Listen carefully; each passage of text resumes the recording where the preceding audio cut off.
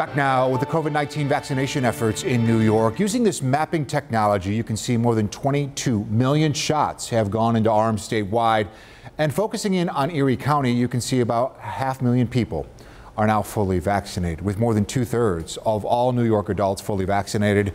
There are now more discussions about just how long the vaccine will protect you. New research out just last week suggests the vaccine may produce lasting immunity for years in some people.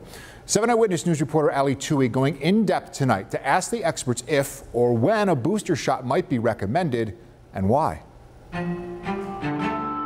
41-year-old Ryan Caprio of Buffalo was among the first in the area to receive a COVID-19 vaccine. Why did you want to make that a priority then?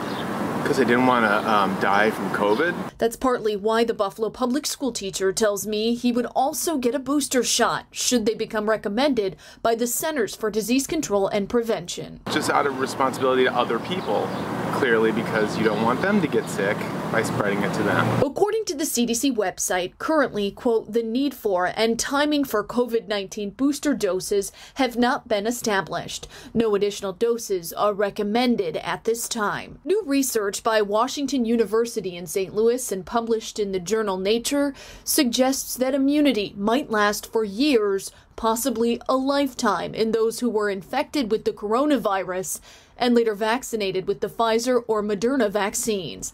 But it is unclear whether being vaccinated alone might have a similarly long-lasting effect. University of Buffalo infectious disease physician Dr. Timothy Murphy says vaccine data is still being collected and analyzed. We now know about 6 months out, because the vaccines haven't been around much longer than that, really, that they continue to be highly effective. Medical experts we spoke to say they do eventually expect a booster shot recommendation, especially in older adults and those who are immunocompromised. A booster shot will reinvigorate that response, similar to the tetanus vaccine where we need a booster every 10 years.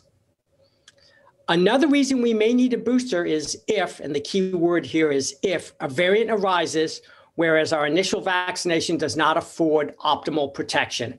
We've got a link to the complete Washington University study right now on our website, WKBW.com. Just look for this story under the coronavirus tab. Ali Tui, 7 Eyewitness News.